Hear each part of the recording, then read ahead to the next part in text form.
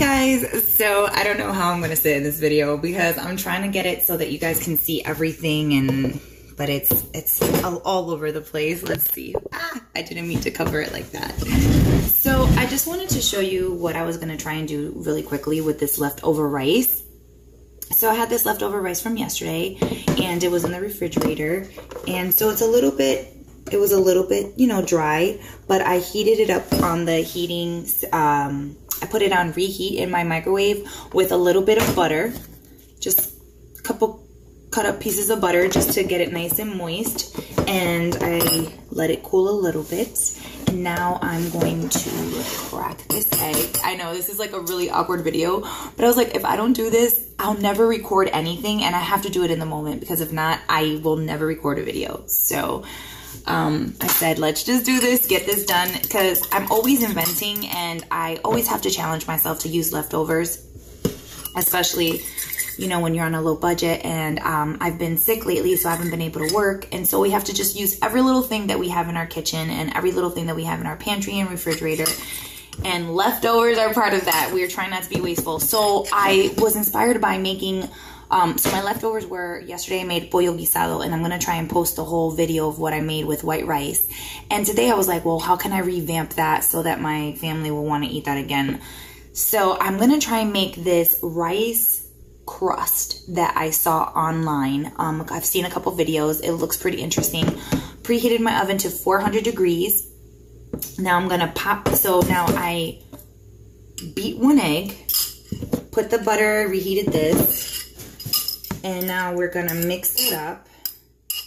Now I don't know about you, but I like to add my own seasoning because I don't like bland food. So I'm gonna put a little bit of garlic powder just to give it a little something. Now in the recipe, I saw them just moving it around like that.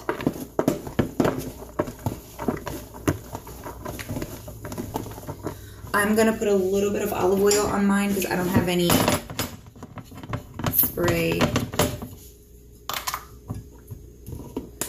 Now, if they use a pizza crust thing, I'm just using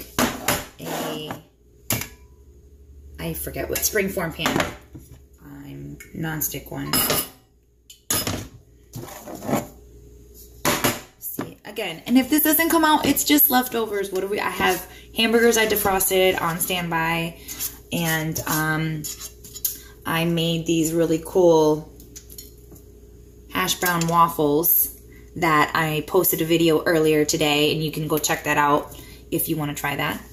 And they can eat that. I mean, it's all about just having fun, a hodgepodge. Who cares? They'll eat it. All right, so I'm going to put it in here.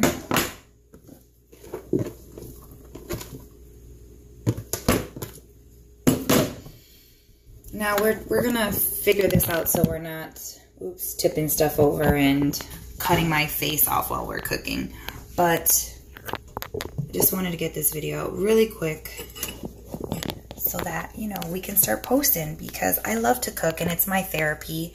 And even though I'm sick, it's the one thing that I can do when I have energy that makes me feel accomplished and good. And I feel like I'm doing it for my family, and they appreciate it, and it makes me feel useful.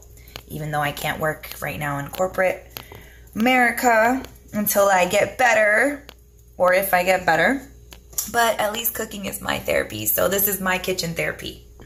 So here we go. This is what I'm about to put into the oven. All right. I don't know. This is my first time, so if it comes out wrong, it comes out wrong. Who cares? All right. It's called experimentation. All right, put it in the middle rack, and it says to put it on for 10 minutes, and we'll see how it looks. Okay, so I put that in the oven, but then when I was looking online, I think I had said 400, but in somewhere else it said 450. So I'm gonna see. I put it to 450 just because my crust is a little bit thicker and I don't want it to be too soggy. I want a crispier crust. So I put it for 450. We're gonna see. It says anywhere from at 450 from 5 to 7 minutes. Like I said, this is my first time, so you have to play around with recipes and you just have to stay in the kitchen and check it, you know, put the light on in your oven and look for, you know, look to see what's going on. Now I'm going to do this one like a quiche. So my leftovers are, and a quiche usually involves eggs and milk, pretty much, and then whatever leftovers. I think quiches are excellent ways to use any type of leftovers, whether it's leftover veggies, leftover meats, leftover anything. It's great for breakfast, lunch, or dinner. You can, you know, make it sweet. You can make it savory.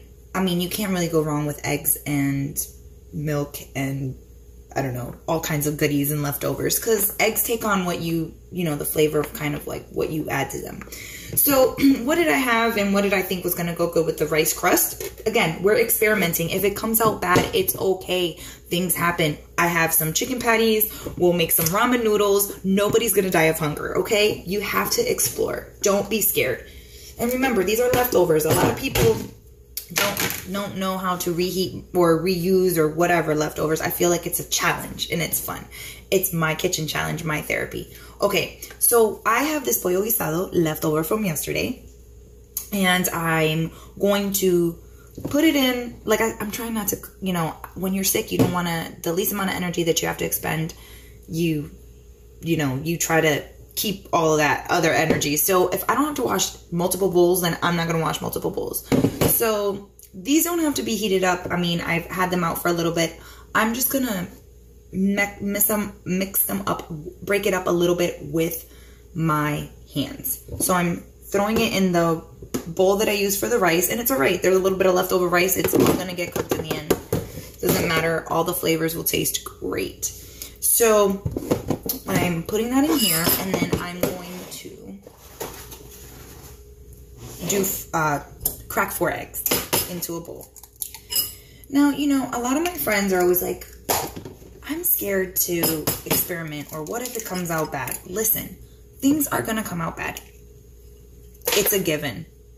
Practice makes perfect. And you have to know, you have to experiment with what flavors work well. You kind of have to know the basis, you know, like, is creamy going to go with that tomato? Or is that Italian going to be okay with that, you know, maybe Korean flavor? You know, you have to be careful with the flavors, but don't be scared to experiment. I mean, sometimes the coolest things will surprise you. I've come up with like Korean Latin, like I'm Latina, I'm Puerto Rican, and I made this dope, in my opinion, I mean, a restaurant actually ran with it. I got to have my own signature burger, and it was a spicy Latina, Red's spicy Latina burger, and it was with gochujang paste, which is like for Korean barbecue, and like with adobo and garlic powder. It was amazing, and it ran really well. Anyways, let's get back to what we're doing here. But I'm just saying, the point is don't be scared. And I use a lot of ghee butter, which is from the Indian culture, and I'm Latina. So don't be scared to go out of your comfort zone and play around with flavors, because that's when the coolest things in the kitchen happen. So I'm just mixing that up. I'm gonna get some milk.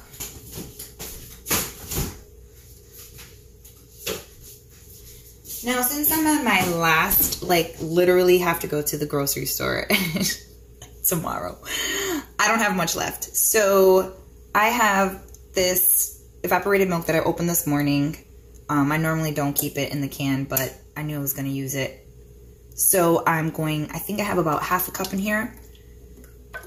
And we're just going to use that because that's what we have and that's what we're going to use. Now you can use regular milk, but this is a quiche and it's going to be creamy, and we're hoping that all the flavors work together. I look at like my kitchen sometimes like a version of Chopped. It's one of my favorite shows. Is like work with what you have and make it taste amazing, because, you know, with all this consumerism, we're always just like using so much and wasting so much, and we really should try and use what we have. And especially when you're ill, you're like, oh, the money's not coming in, I gotta figure it out. All right, so I am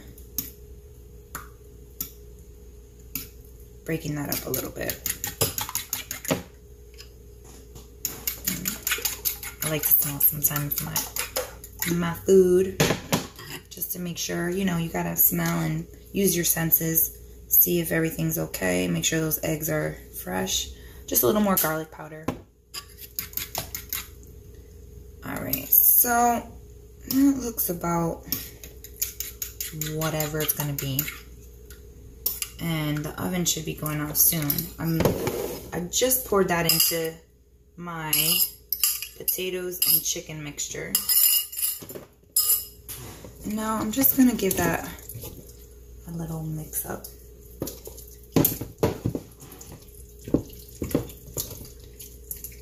Alrighty. I hope this comes out to be really nice and savory. They liked this yesterday. They were really enjoying that. They love the pollo guisado, which is stewed chicken with white rice. Yesterday I made that.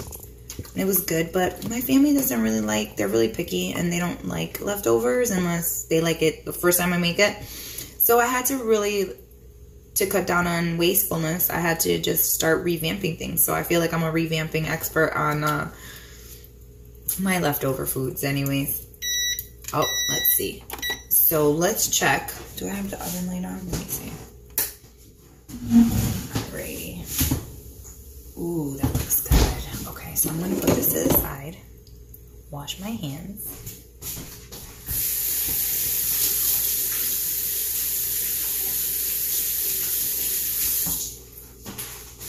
And by the way, I wash my hands before I start cooking. It's not like, oh, I wash my hands all the time. I always have Purell everywhere. You don't have to use a spoon and all this stuff all the time. Like, your hands are perfectly fine. And in all these other countries where they don't have the luxury of whisks and everything like that, they use their hands. They were the original mixers. So don't freak out if you don't have all these tools. You don't need fancy tools. Just start doing it. All right, let's check. How is this coming out? Ooh. Okay, I think that from what I read, that smells really good. Okay, from what I read, they say that you just want it to be just enough, just nice and crisp. And I feel like, can I do one more? I think it's gonna be a little chewy, but good. Okay, I don't know. I think I'm gonna put it in there like this. I think we're nice and crispy as it is. We're gonna go with it. It's been in there for a while, for about 10 minutes. I'm just pouring the mixture that we made over it.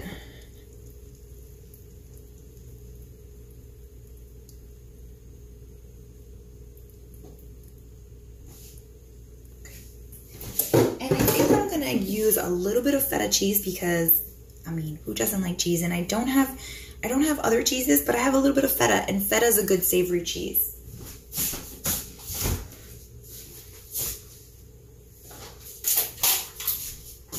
Okay, so a little bit of feta. Throw that in here. Over the top. Not too much because feta's strong, and like I said, my family's picky. But a little bit of that nice little salty and little cheesy in there never hurt anybody. I mean, I'm a cheese fan. Okay, so I don't know how this is gonna turn out, guys, but it looks different, but who cares? I'm always excited to see how things are gonna come out, whether it's bad or not. Oh well. Okay, so this is how this looks like, and I'm hoping one day I can get better with the camera shots. Hold on, let me get you, because I don't have an overhead camera, but this is what it looks like. And like I said, I just want to start getting some stuff out here because I love to cook and I love to share my tips and ideas, and cooking is my therapy. And since I'm going to be home for a while now, convalescing and having surgeries, I mean, why not share my cooking therapy with you guys and maybe my stories? Okay, so I put that in there, and we're going to give it I'm going to give it at least 10 minutes to see how it sets. Let's see what it says. Oh, excuse me. So we're going to reduce the heat to 375. All right, 375. And then it says 30 minutes. So we'll put it for 30 minutes. and then we'll see what happens. I can't wait to show you guys the final product. Hopefully it'll taste good. All right, I'll show you in a few. Okay, so here is the finished product. This is my version of a quiche with my leftover stew meat and potatoes. Now this is a springform pan. And instead of a crust with flour, I made a crust with, let's see if we can show it. Oops. A crust with, let me see, hold on, let me get a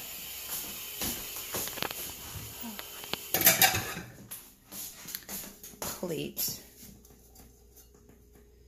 Flip this over, see what happens. You know, burn myself because I'm notorious for it.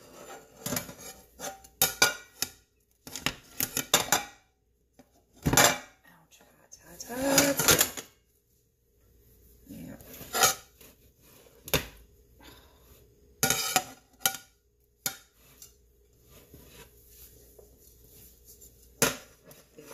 I just want to see what the bottom looks like.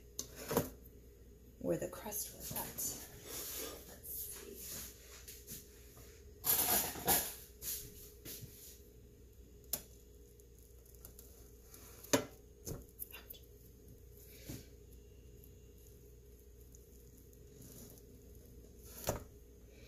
Trying to lift it off.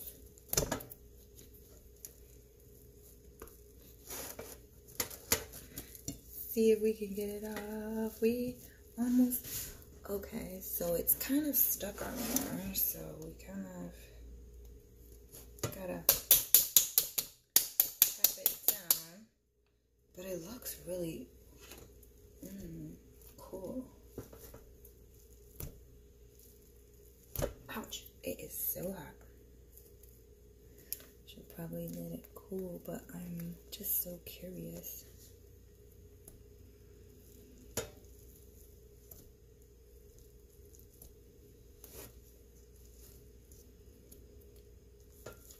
I'm gonna let it cool and see what it looks like after. Okay, so here's the final product. This is my leftover stewed chicken rice crust. This is the crust, and it did fall a little bit on pieces. It got stuck a little bit. So this is the crust, but I'm gonna show you what it looks like on the top. It actually tastes really good though. I snuck a little piece. Let's see.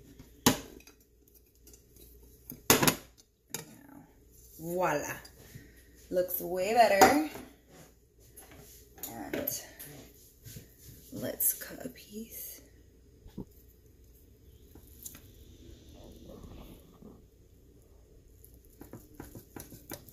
Alright.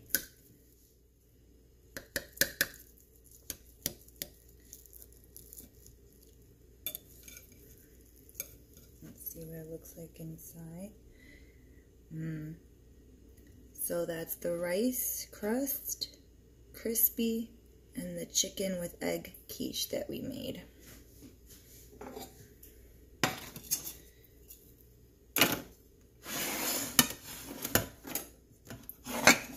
Now, let's see how it tastes.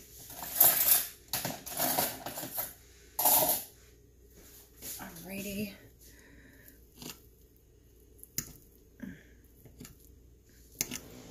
Let's get every part of it.